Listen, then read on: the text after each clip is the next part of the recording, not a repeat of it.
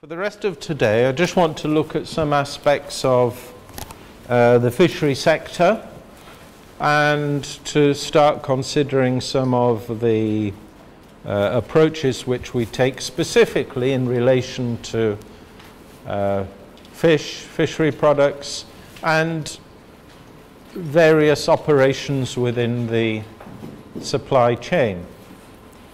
So this is the approach we've taken in the manuals to try to divide the supply chain into sections, to have an operational manual which looks at fishing vessels, one which looks at establishments for landing and processing fish, another which looks at aquaculture, and then to try and look at one or two key aspects such as traceability and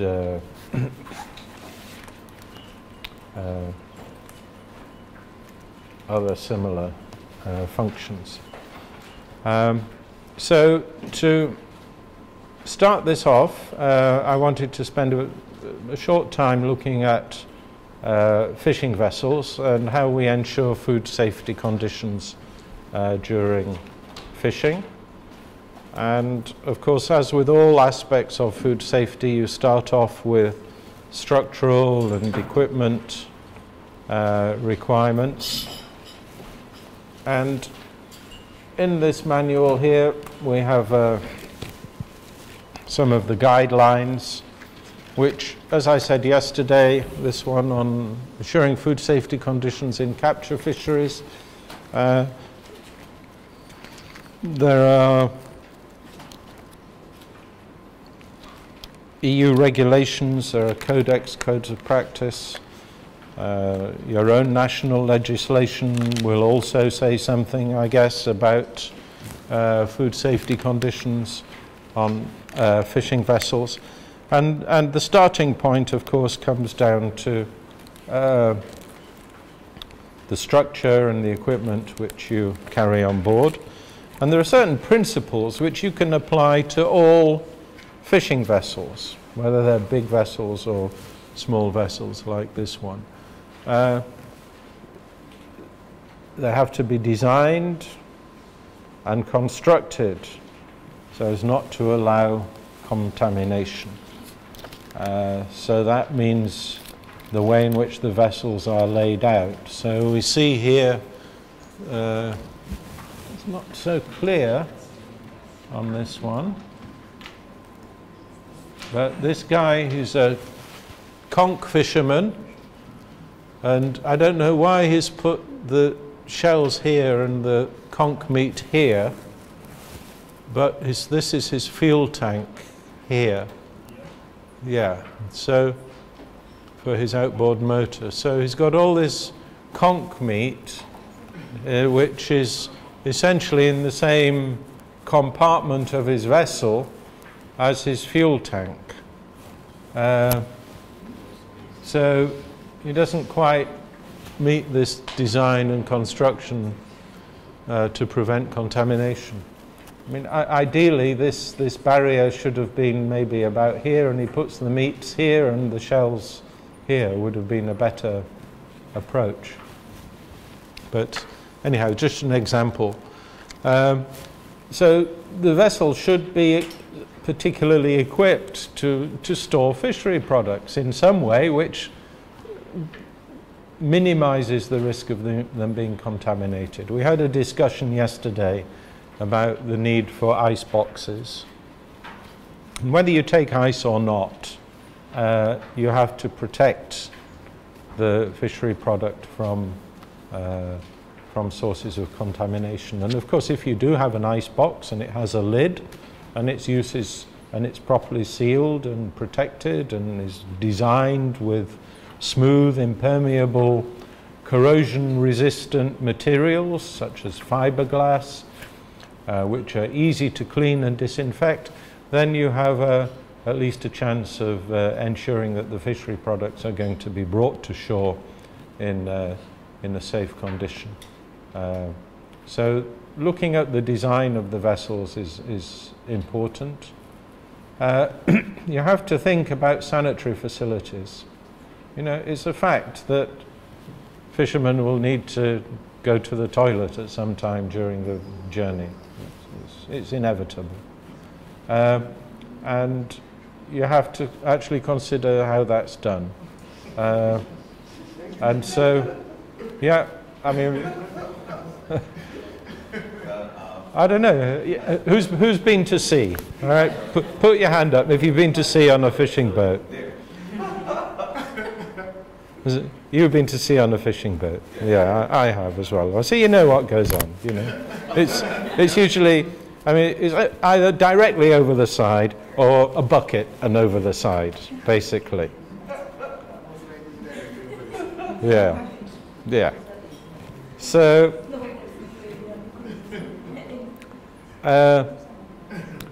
but you have to manage this, right? It has to, you know, there has to be some. You have to say something about it. And what sometimes we're saying, what I've said in here, which is more or less in line with EU, is if the journeys are more than 24 hours, then you have to have some kind of flushing water closet system on board.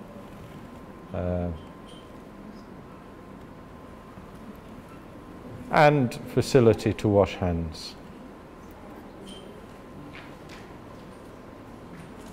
So some rules there about structural and equipment requirements. Of course, if it's a larger vessel, if it's a freezer or a factory vessel, then of course you have various facilities. We generally say that freezers should be able to reduce the temperature to -18 degrees. But this is not always feasible if it is a tuna vessel freezing in brine, where the brine minimum temperature is usually, well, it's very difficult to get brine below about -12, but mostly at the strengths which are used commercially, your temperature is about -9, -10. So it shouldn't be any higher than that. But either way, your storage should be at -18 or less. We say that cold storage areas should have temperature recording devices. Not enough just to have a thermometer which indicates the temperature. According to the EU requirements, in the EU legislation, it requires a record of the temperature to be kept, to be made and kept. Interestingly enough, though, that's how we've always interpreted it. However, the European Commission, you'll all know that they make inspections from the Food and Veterinary Office of DG Sante. Some of you have received those missions at various stages, but they also visit EU member states. It's not just for countries which are exporting the EU. The primary work of those inspectors is to make sure that in the 27 EU member states that they are all complying with the EU legal requirements and responsibilities.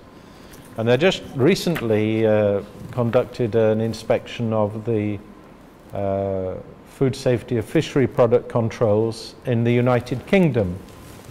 And what was very interesting and rather surprising to me is in the UK, many of the freezer vessels did not have these temperature recording devices, and it was noted by the Commission, and the UK basically said, no, we're not going to do it. We interpret this as requiring that a temperature record is maintained, and it is sufficient for somebody to note the temperature periodically. And that is what we require them to do. So, very interesting. If you're expecting the EU to come down and inspect your freezer vessels, you may wish to consider, anyhow, using this case of the UK to quote to them if they raise the issue that you don't have temperature recorders on board. It's a bit of a nerdy thing, but I tend to read all of these reports published by the Commission, and it's very interesting to see how they approach these things. Okay, on larger vessels as well, you have to have some kind of pest control system, and you have to have a system for hygienic control. And since 2004, you need a HACCP plan on freezer vessels and factory vessels. Everybody here is familiar with HACCP? Yes. Yeah?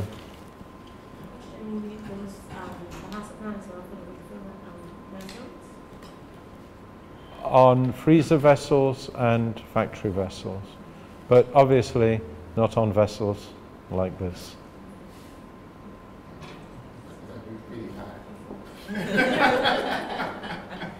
It would. But you can apply HACCP principles, you know, and actually, when you read EU law, EU legislation does not require a HACCP plan per se.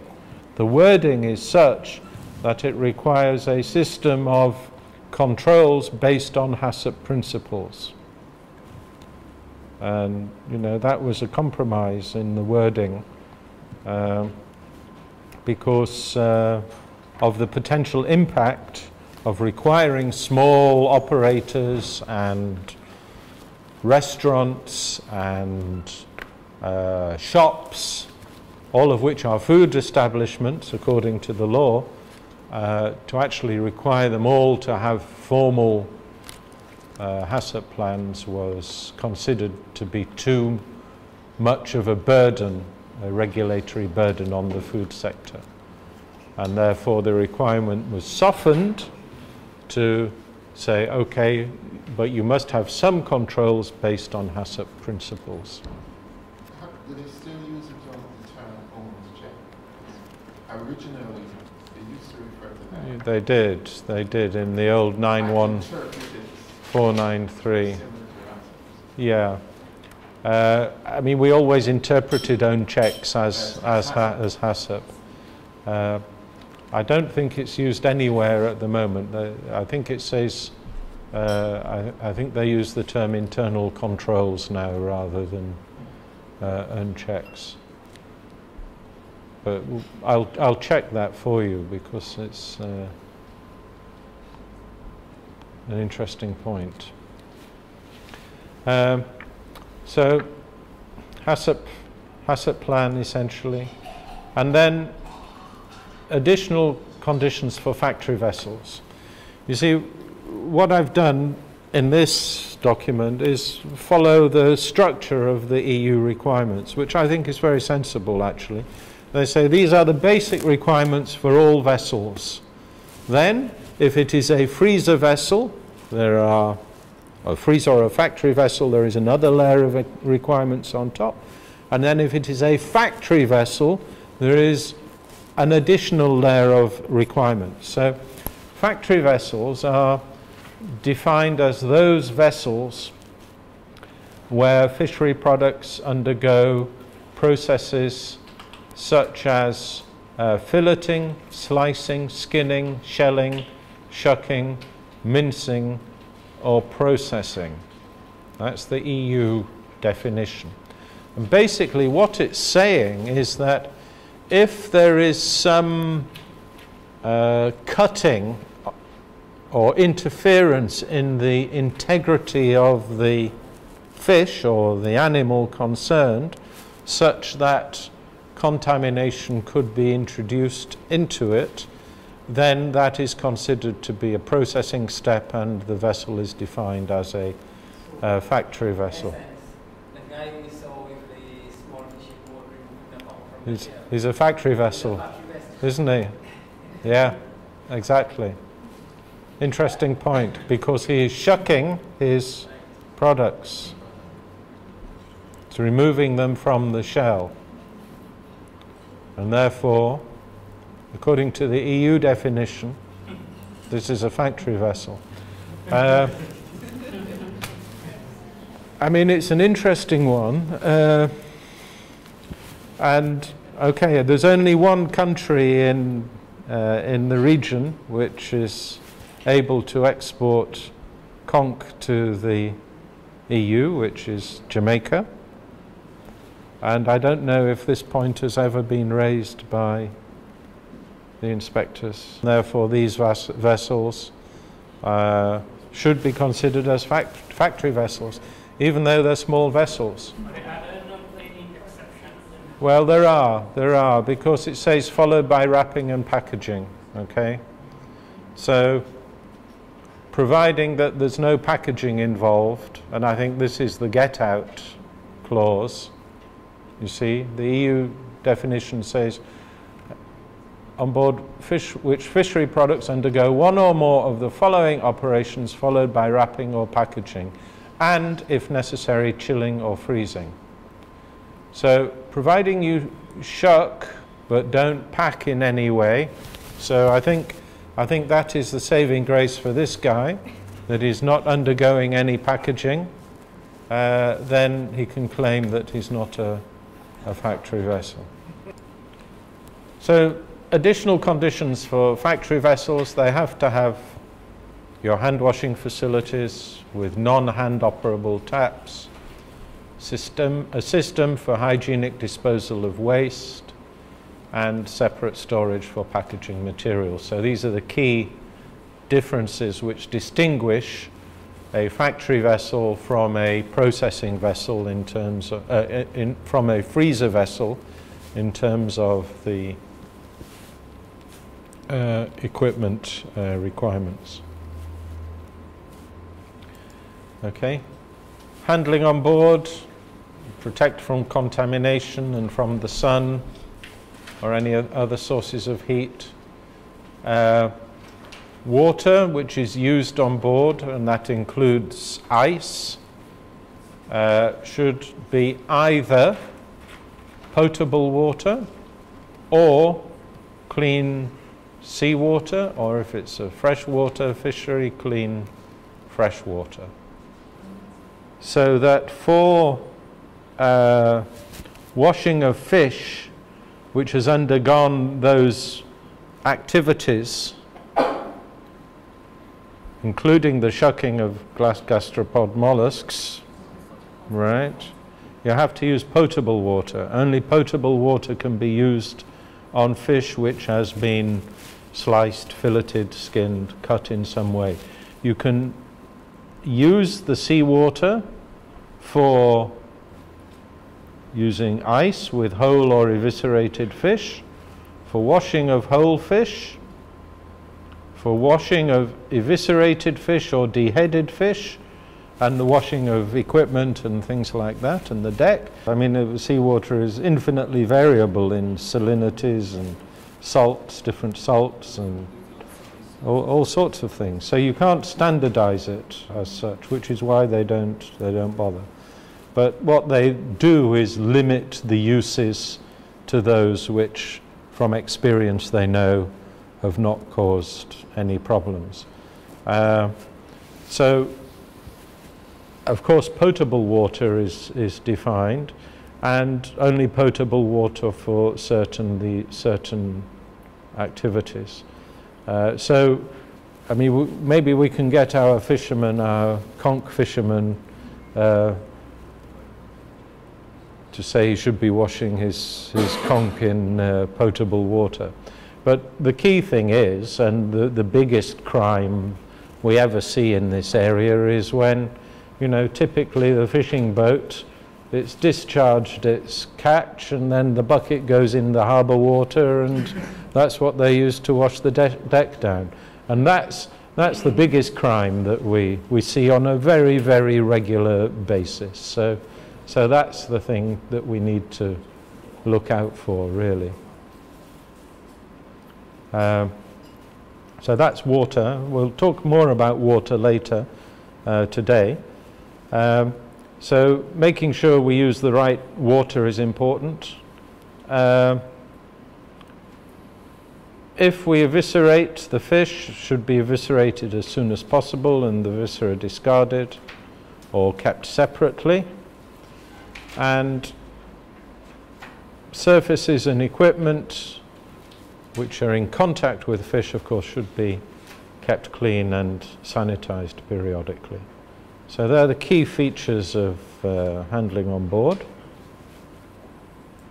Okay, water supply we mentioned. Handling of fish with potential to produce histamine, as we said yesterday, this calls for special additional activities in terms of handling to make sure that if there is going to be an extended period at sea, beyond a few hours, that we put sufficient ice or chill the fish in or freeze it in some other way. And these are the species which might be implicated. Well, also your histamine is going to be produced more rapidly or earlier in those areas which are adjacent to areas where spoilage starts, in terms of, you know, the belly flaps and the around the gills and things like that, because that's where you have higher levels of naturally present bacteria, which then start working when the fish is dead. But this issue of the flying fish, because I had a look in the literature and I couldn't find any studies, and it is something we need to know because it is an important species in this region, and it would seem to have some similarities to some of the other fish which are histamine producers. But until somebody does the science of controlled spoilage and measures these variables, we don't know if the hazard is associated with it. So, yeah, handling of these species requires special attention. So, very important if you are an inspector controlling vessels which are catching, targeting these species, that we take care to ensure that they have appropriate temperature controls. And these are the criteria which are set by the FDA. The EU doesn't have specific temperature targets. These are set by the FDA in their Fishery Products Hazards and Control Guide. They're not regulatory targets, but they are the conditions which are advisable to employ as part of your HACCP plan. And what they say, and this is all based on scientific studies, looking at the rates of histamine development under different circumstances, that if you should have chilling of the fish immediately after harvest, and in other words, we use as evidence of that the fact that they are landed with ice, in circumstances where the ambient temperature is more than 28 degrees and the trip is longer than 6 hours. So in other words, if the trip is only 5 hours, then you don't need to take any ice. It's not a requirement. You can get away with it.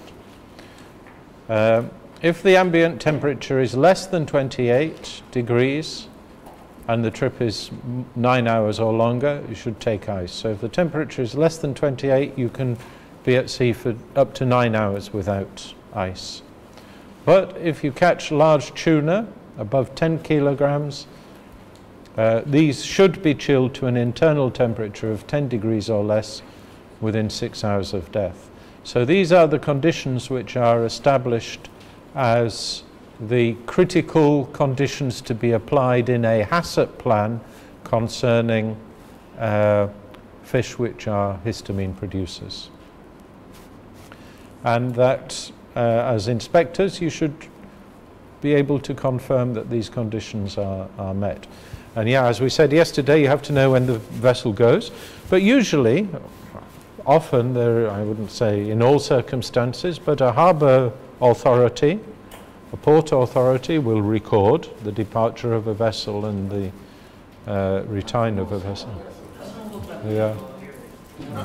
Not small vessel, yeah. So they just go and come as they please. And that's the reason why you must have ice. Yeah. And also the ice is not only you are concerned about histamine, but you want to keep the general Yeah, it's yeah, sure, absolutely, yeah. Yeah.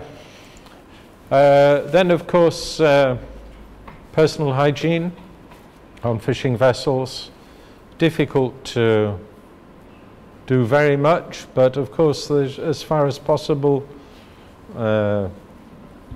clean clothing and footwear, ensure hand wounds are properly covered with a waterproof dressing, don't spit or smoke or eat whilst directly handling fishery products, and wash your hands after going to the toilet.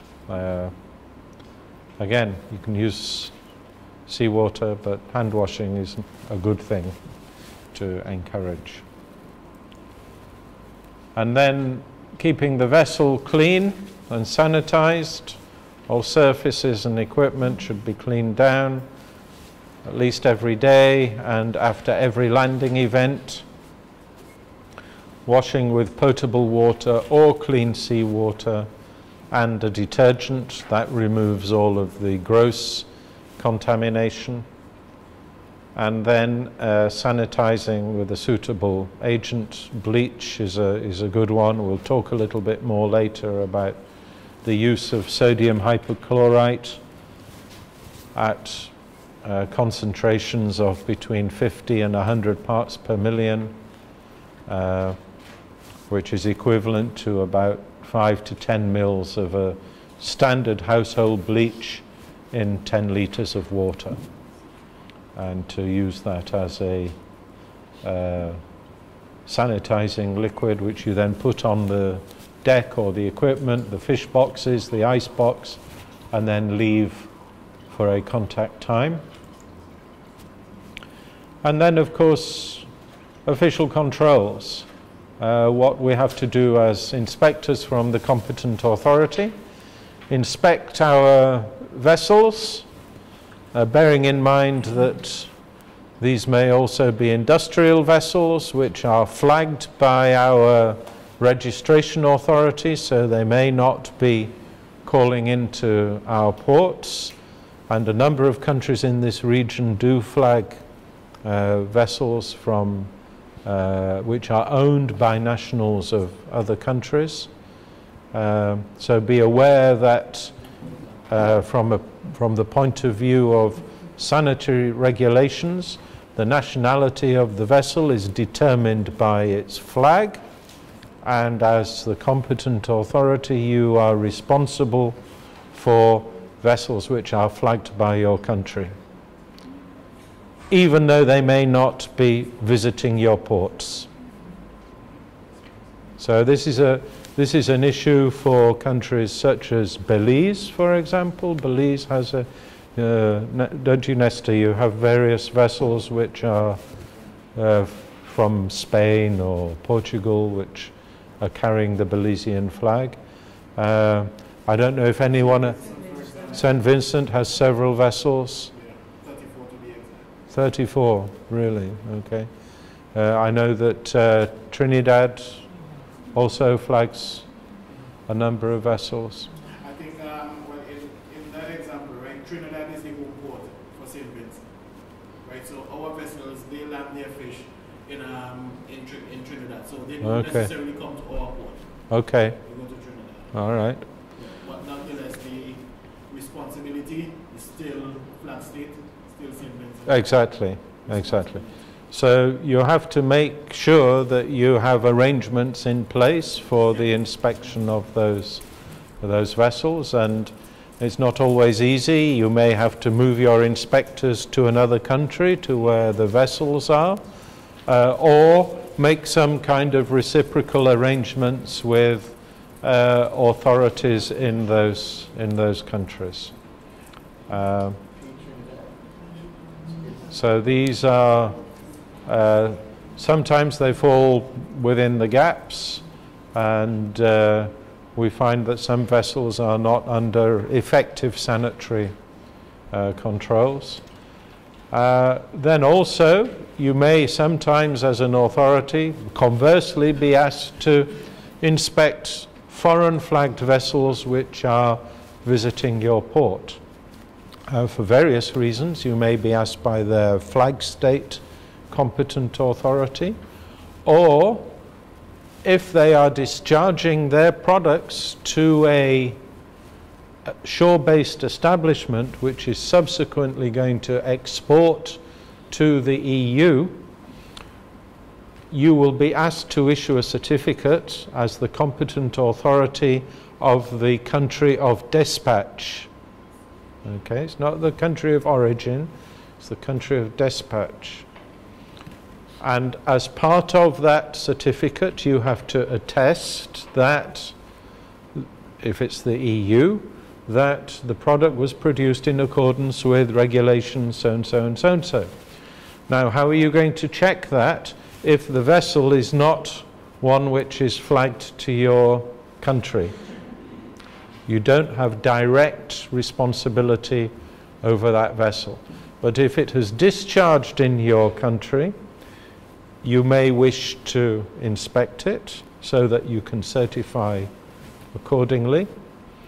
Or you may wish to have some communication with the flag state competent authority regarding the conditions on board that vessel. Under the international health regulation, I think it makes certain provisions for port health officers how to inspect vessels. And if you are a port that is certified to issue sanitation certificate, you might inspect that vessel.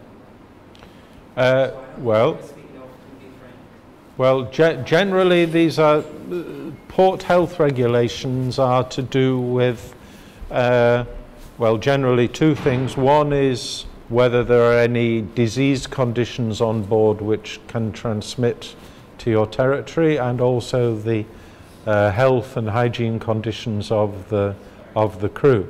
They are separate to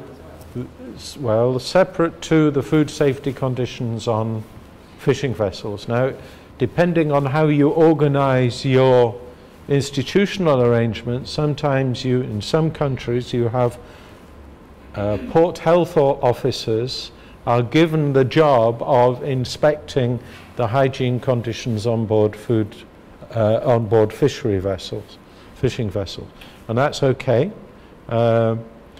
You know, they're under the supervision of the competent authority. But it's not always the case. Sometimes port health authorities inspect their thing, and sometimes you have your food safety or competent authority inspecting for their conditions.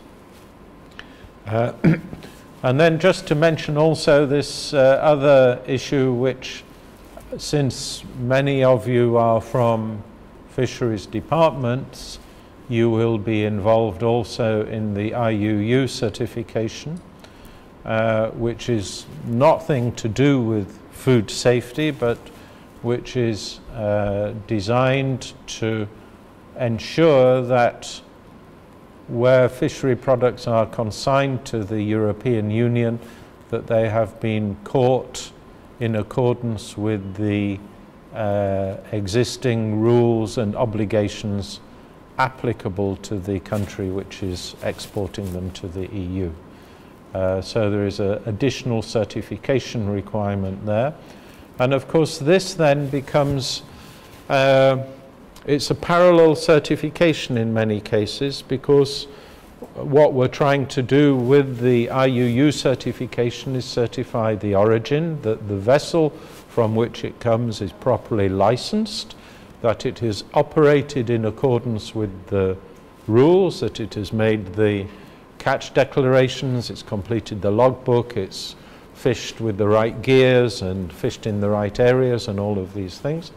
And ensuring that the vessel origin is correct for the IUU certification is often the same set of steps you would want to take to ensure that the sanitary origin of the product was also correctly described on the export certificates.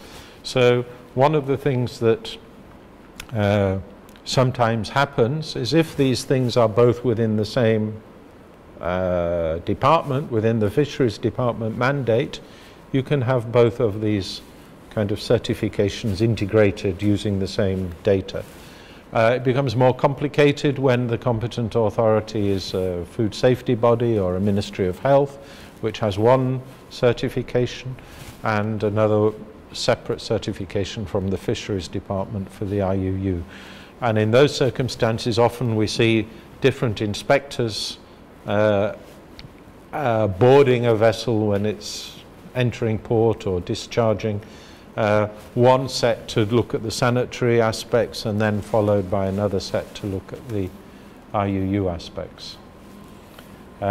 So where you can, you may be able to find some kind of way of making these processes more efficient by combining these activities. Okay, so that's fishing vessels. Any other questions on that? Okay.